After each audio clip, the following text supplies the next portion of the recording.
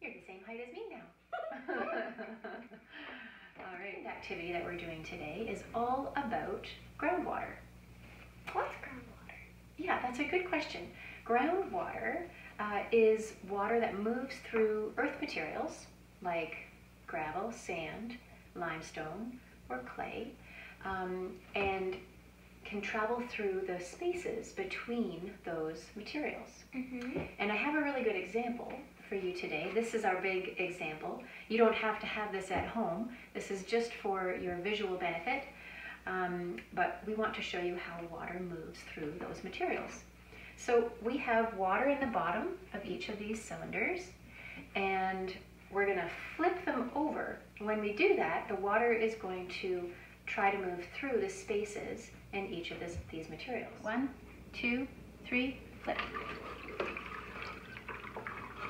There we go. You can see the water moving through the gravel, the sand, the limestone, and, well, it's not really moving through the clay, right? Why is that? The clay is so tightly packed that water cannot actually move through it really quickly. Yeah, so it's going to stay there for a very long time. Yeah. Okay, let's try doing this at home, but we're going to do this by creating a groundwater model. So I'm just going to take a moment and move this out of the way, and then. So the first thing that we want to do to build our groundwater model at home is to add some sand to your bin. And this is just regular sand that you can get from a toy store or Home Hardware or Home Depot, but let's use our measuring cups, and we want to fill our bin with sand. It is shiny, yeah. So what we're doing here is we're creating our landscape. You think that's good? I think we need a bit more. Okay.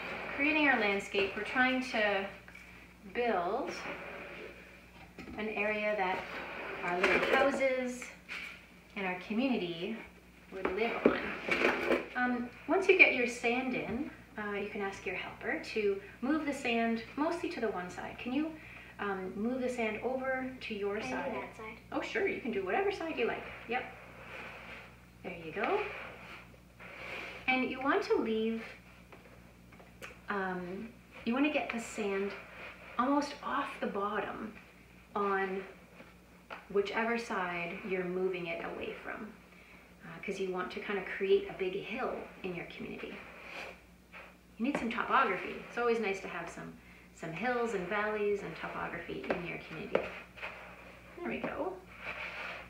That looks pretty good. Okay, great. So we've got a nice hill over here, we've got a valley, and then over there we've got a big depression. The next thing that we want to do is take your paper cup or your Dixie cup and your Sharpie and draw some lines, some circular parallel lines in your cup. So I'm going to start. They don't have to be perfectly straight. See? Just as long as you have something that your eye can then compare water levels to. There we go. Mine's not perfect either. There we go. So I've got 4 lines on the inside of my cup just so that I can see different water levels inside later. And then you can ask your assistant to poke some holes in the bottom of your Dixie cup and on the side. So Alba, if you want to hold the cup here and then poke some holes in the bottom. What we're doing with this cup is we are creating our own at-home well. And a well is a pipe in the ground that has a screen at the bottom, and that screen at the bottom, which is located in the ground, then lets water come up and into the well, and then if there's a pump at the top of the ground surface, that well pump can then bring the water up from deep in the ground to the surface, and then that water can be transported from the well to different places in the community. So water in our Kitchener-Waterloo area travels from the well to a water treatment plant where it's tested to make sure that there's no harmful bacteria or chemicals in it. And then it travels from the water treatment plant to our homes. And we use that water to wash dishes and flush toilets and do the laundry, maybe take a shower. Ah, yes, and if your assistant gets tired, you can continue poking holes in the cup, few more holes. So as you can see, we've got quite a few holes in that cup now. And once you've got that done, and I didn't punch holes all the way to the top, I just punched holes kind of to the midway mark and in the bottom here. So you can see them in the bottom. So once you have your mini well made, you can ask your assistant to take the well and drill it into the sand somewhere kind of in the middle. So, and you kind of want to stay away from the edges, Okay. but put it into the middle of the sand bin. Yep, and just rotate it down so that there's about half of the cup into the sand, and then we'll just try to keep it level. And if you want, you can build the sand up around your cup a little bit more. And you know, maybe you take some of the sand from the top and push it around your cup so that it holds your cup in place. Great. Okay. Next up is to place your community. So grab your little Monopoly or houses or whatever you have. Maybe, oops, maybe you have some Lego, or maybe you have some Playmobil, and you want to put those characters on your hill. What we want to do now is create a rain event. We are going to grab our jug of water and we're going to make it rain on top of the hill. So wherever the sand is highest in your bin, How should I do it? you can make it rain. Gently or? Yeah, maybe pour it gently so that it doesn't flush all the sand away. But what we're doing is what's actually happening, Alba? Where is the water going? Down. It's going down into the... Community and into the well. Is it going in the well? Can you see it come up your well yet? No. Not yet, not yet. But where is the water going? It's going down into the lake. Yeah, but where is it going right now? Now? Ah, Yeah. farm. What's happening to the sand? It's flowing through the sand. Ah, it's flowing through the sand. That's right. So just like in our My farm is example... getting buried. Your farm's getting buried. That's okay. Just like in the example that we showed at the beginning, the water is moving through the spaces between the sand grains. But what are some of the things that you see that has happened in your groundwater model? There's been an erosion. There's been a bit of erosion, right? So the sand hill has like eroded away. A lot of the sand has moved into the lake. Yeah, and you created a lake, didn't you? There's this lake over here where the big depression was. And what is happening with your well? What do you see? It's filling up. Yeah, that's Can I drill it deeper? So, well, before you drill it deeper, where is the level of the water?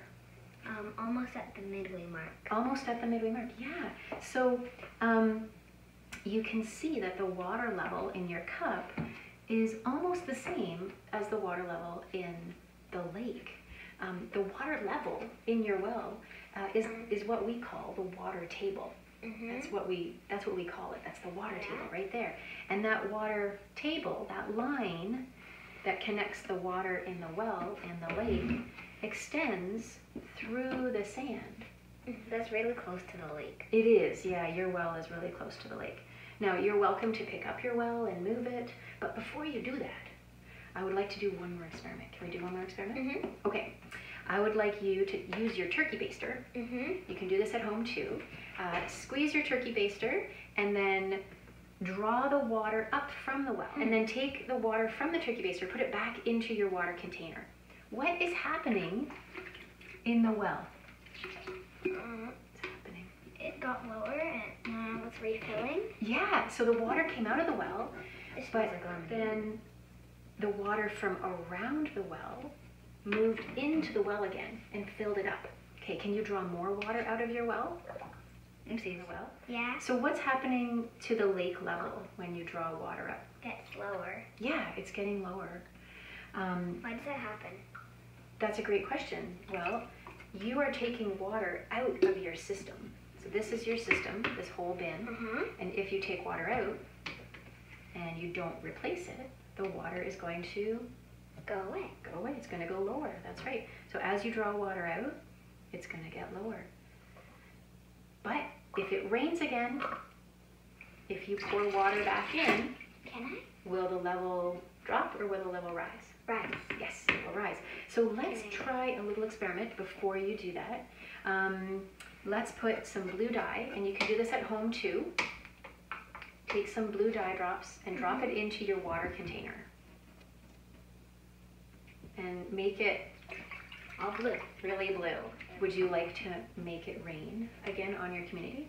Okay, go ahead and make it rain. And see where that blue dyed water is going to go. That's okay.